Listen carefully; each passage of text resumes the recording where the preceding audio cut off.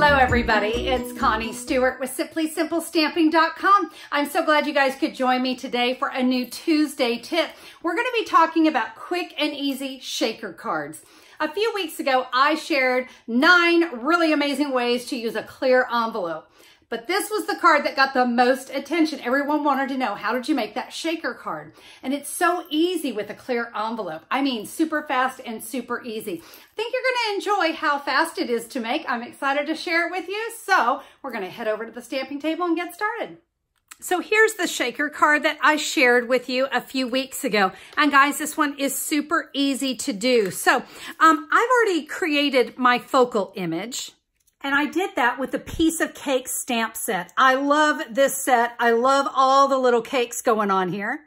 And you're going to find that stamp set on page 64 of the 2019-2020 catalog.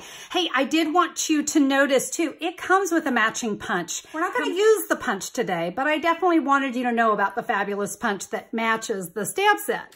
I stamped it on a piece of Whisper White cardstock, 2.5 by 4 inches, and then I colored it with the Highland Heather Stampin' Blends combo. You can see that just gave a nice little contrast.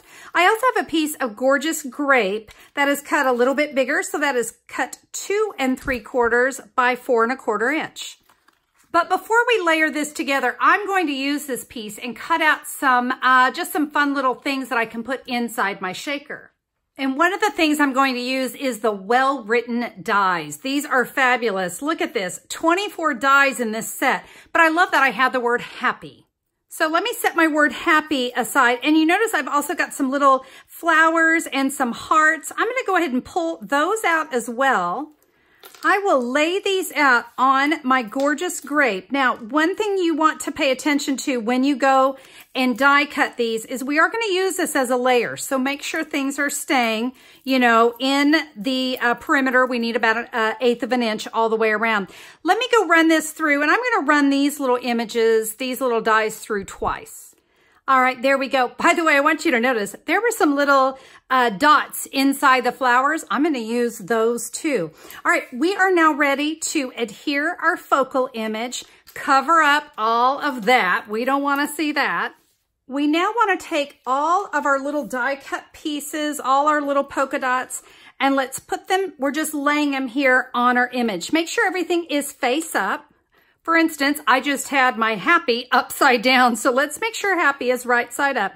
I'm going to lay all those on my focal image. I'm going to take a clear envelope. And guys, I am just going to gently place that in the clear envelope. And I'm going to tuck it down here in one corner. Now you can fill this envelope with anything. So you can see I have some, a word, and I have some little flowers. You can also add sequins. And you can also add loose glitter. So I've got the ice Stampin' Glitter. This stuff's kind of fun. Now I want to tell you, when it comes to a shaker card, less is more. Don't overcrowd it. Don't let it get too full. I've got about 1/8 of a teaspoon. So yeah, not a lot. Now, when I go to add this, I want to make sure it's going to stay right here until I seal it up. Now, to seal it up, let's make sure we've got it tucked in the corner because that is important. I'm going to flip it over, and then I'm going to take the top of my bag, and I'm going to fold that over. And remember, clear envelopes have some seal on it. So I'm ready to go. Let's flip this over, and I can seal that. Okay, now let's take this end, and we'll fold it over. And I'm just going to use a little Scotch tape. So let's make sure that's on nice and tight. I will put some tape here. Let's get this other end. And there we have it. A great and very, very simple shaker card. Now, let me show you what it looks like on an actual card. So I'll bring my original in. You can see I put that on a piece of Highland Heather cardstock, 8.5 by 5.5. And I used the Swirls and Curls embossing folder because I thought that just lent itself so nicely to this little party theme going on here. And a little bit of polka dotted tulle up there in the top. What do you think?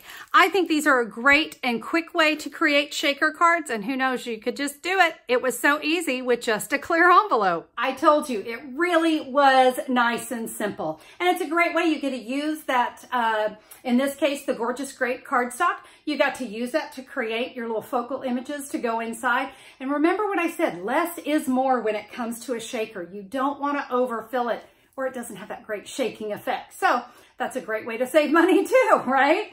Well, now listen, if you want to find out more information about my card, here's what you can do. Go to simplysimplestamping.com and look for the October 15th, 2019 blog post. All the details about the card will be there, including the measurements and a complete supply list. So if you'd like to recreate my card, it's so easy. You'll just click a pic. It's going to take you right to my online store and you can order what you need. I hope you enjoyed today's Tuesday tip. If you did, would you do me a favor? I'd love a thumbs up on YouTube. I always appreciate that. And hey, if you haven't already subscribed to my channel, take a minute to click that great big red subscribe button. I'd love to have you as a subscriber. I share 3 different inspiration videos with you each week, and I'd love to share it with you too. All right, my friends, thank you again so much for being here. Have a fabulous day. We'll see you guys soon. Bye-bye.